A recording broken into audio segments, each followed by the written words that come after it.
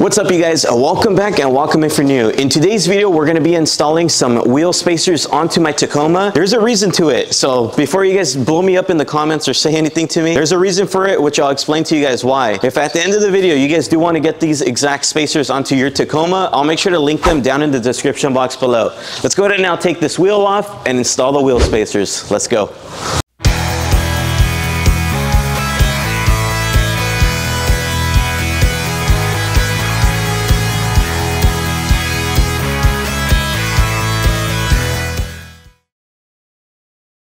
So before we install the wheel spacers, I wanted to show you guys, as you guys can tell, the tires don't really poke out too much. They're kind of sticking inside the fender.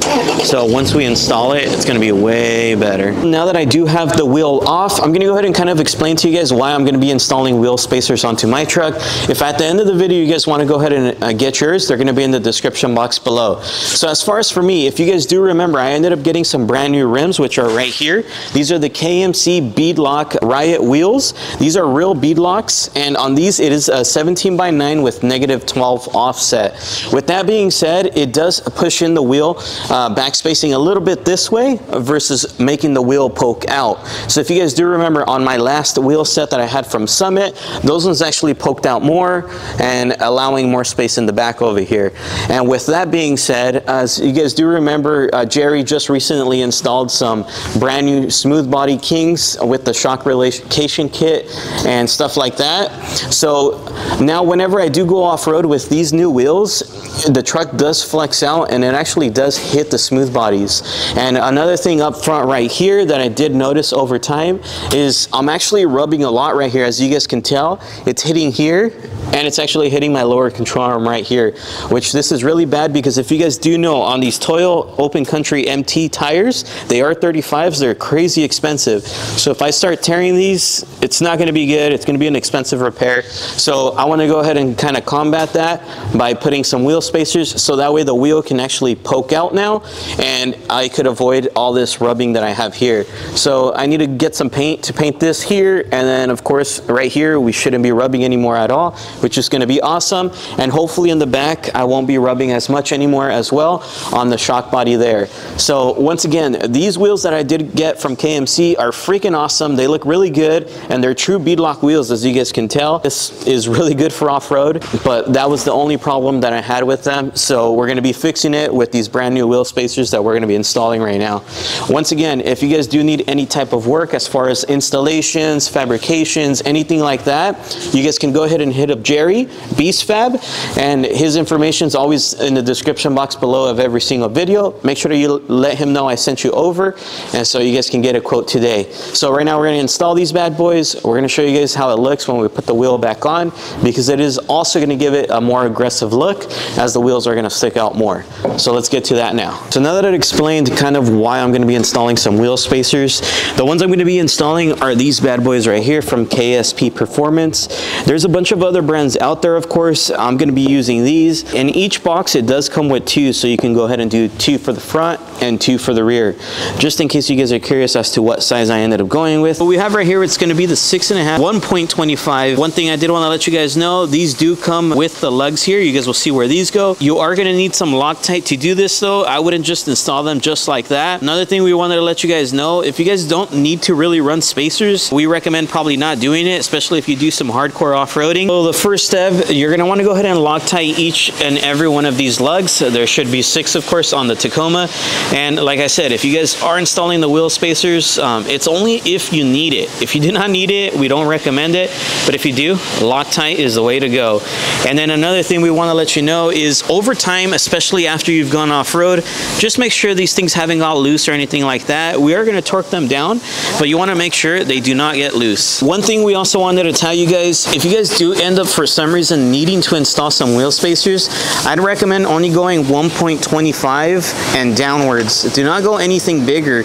Anything bigger is going to end up probably cracking your studs. Reason I say that is because it pushes it out so much that it's barely going to grab the lugs that are in there. So keep that in mind when choosing wheel spacers.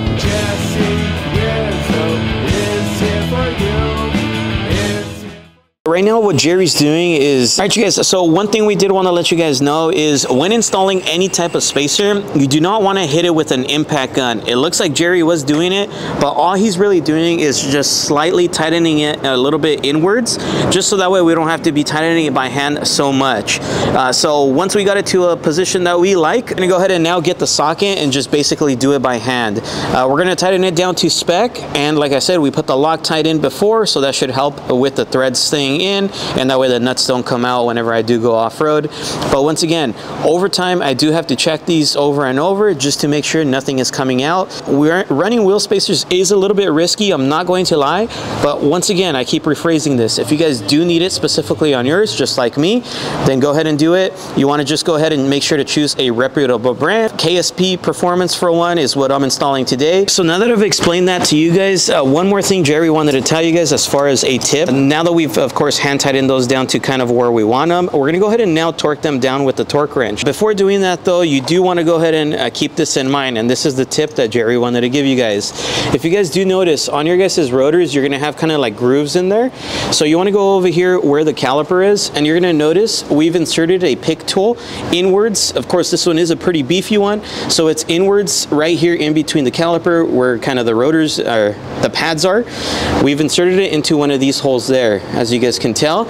And the reason we're going to do that is because when we go to torque it down, if you guys don't do that, the rotor's going to end up spinning and your torque spec is going to be off, and you do not want that. Talking about torque spec, now for the specific brand, which is KSP Performance, and for this specific truck, which is the 2020 Toyota Tacoma TRD Off-Road 4x4, we do need to do 95 foot-pounds of torque.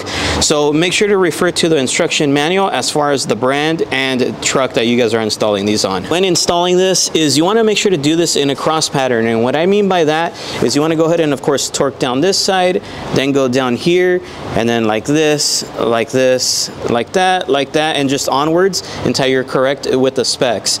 You want to do it in a cross pattern that way, just that way when you're tightening it down, everything gets pushed in correctly. If you start doing it in a circle, you're going to probably have a bulge this way or that way, and it's not going to be seating properly, and over time it's going to end up snapping, breaking, causing a lot of damage. You do not want that. One more tip Jerry did want to give you guys, and we've told you guys this in the past in many other videos, is always mark the bolts. That way you can recheck it and make sure to see if the nut ended up moving or not. Of course, over time you do want to just keep checking them no matter what. Still get the torque wrench, check it out, but that mark is just kind of a point of reference to really check it right away. I do want to give a big shout out to KSP Performance for actually sponsoring today's video and hooking me up with these bad boys. Once again, we are going to do a review on them down the road, so we're going to kind of see how they perform. I'm going to take the truck off-road and stuff like that, and then we'll check the bolts and just kind of see if it snapped or not. Once again, if you want them, they're going to be in the description box below.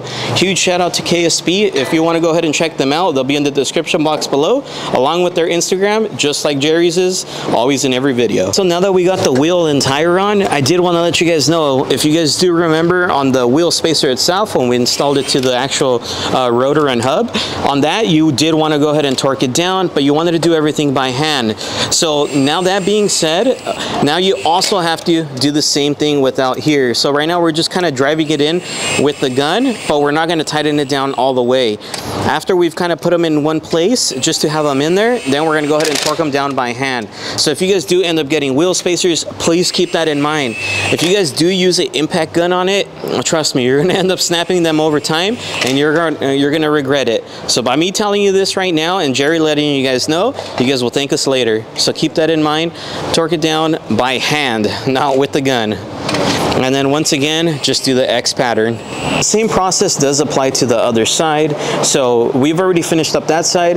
Now let me go ahead and kind of show you guys how it looks. So now that everything's installed, and now you guys can kind of see, the cool thing about this is, like I had told you guys in the beginning, I didn't get it for the looks, but the cool thing, it does help the wheel stands kind of stick out a little more. So now the tires in the rear are actually matching with the tires in the front. So right now what I'm going to be doing is we're going to go ahead and drive the truck kind of in circles, and we're going going to show you guys that it doesn't rub in that spot anymore. One thing I did want to let you guys know, it probably is going to rub in another section, but I'm not too worried about that, which I'll show you guys right now in a minute what I mean about that. But let's get a closer shot for you guys so you see what I mean. So as you guys can tell, it does give it that nice little stance now as far as the wheel poke. So it looks really good. It makes it look a lot beefier. It looks really good. All right, so the next thing that I wanted to let you guys know is, if you guys do remember, it was rubbing inside the frame in there, especially on the passenger side. That was the worst. Now with these wheel spacers, it did help push it out, so it's not rubbing anymore, which I'll show you guys right now. But what I was saying is, on the passenger side, I know it's probably going to start rubbing here now, which is on the actual firewall. The thing there though, I'm not as worried. Only reason why is this here, I've hammered it down in the past, so it's already kind of nice and smooth. So even if it were to hit there, it's not going to tear into the tire. As far as over there on that side, if you guys do remember in the last clip, it was rubbing on the lower control arm, it was rubbing on the frame, so that was kind of causing me some scareness, because it tears into the tire. It could be bad for the frame overall, and it could end up tearing my lower control arm or messing something up, and I did not want that. So once again, if it rubs here, it's not going to be a problem, because it's just going to be rubbing on a nice smooth surface. So let's go ahead and just test this out. All right, you guys, so right now I do have it on full lock, and I don't know if you guys can see down there, look how far away that is. I wish I would have taken a shot for you guys, but before, the tire was actually hitting the frame like completely, and then the bottom of the tire down there, it was rubbing onto the lower control arm. Like I said, these tires are expensive, and I didn't want it to tear into that. My other worry though, if you guys can see here, now it does push it out this way, but I'm not as worried, because this here is smooth. I mean, as you can tell, I don't know if you can see it on the camera, but it's smooth to the touch. This ain't gonna tear anything. I've already pushed this back, so even if it's rubbing here, that's not gonna be an issue anymore. Of course, I would like it not to rub, but that's probably for a later video. I may have someone cut this completely and push the whole firewall back, but like I said, that's for a different video, and that's if I want to do 37s. As of now, I'm pretty satisfied. So right now we're gonna go ahead and drive it, and you're gonna listen for any rubbing. Nothing going on there, no more rubbing, and then we'll go ahead and try the other way. And as you can tell, it clears it very well. All right, so now we're gonna come back this way, and you're gonna see right there. The only time it is going to rub here on the cab, it's not going to be on-road driving. As you guys can tell, we are on road. It's only going to be rubbing when I am off-road. But once again, and I keep telling you guys this because I know someone's going to point it out, this I'm not worried about. It was back there that I was worried about. So of course, today was a super simple install. If you guys do want to go ahead and buy yours, make sure to check out the description box below. But we do got to give a big shout out to Jerry, of course. He's the owner of Beast Fab. Make sure to go follow him on Instagram. As you guys do know, in every single video, his information is always in the description box below. So if you guys do need any simple installs like today, or any difficult installs, fabrication, anything like that, make sure to hit him up. Let him know I sent you over for an awesome deal. And just want to let you guys know, for those of you guys that are probably new, he's the one that's pretty much built my whole truck. If I haven't done it, it's most likely something he did. So keep that in mind. So heck yeah, we want to thank you guys. Check us out on Instagram. If you guys did like today's video, please make sure to like, comment, and subscribe. We'll see you guys next time. Peace. JesseRizo is here for you. It's here for you, Like I said, it's super simple. Please feel free to subscribe.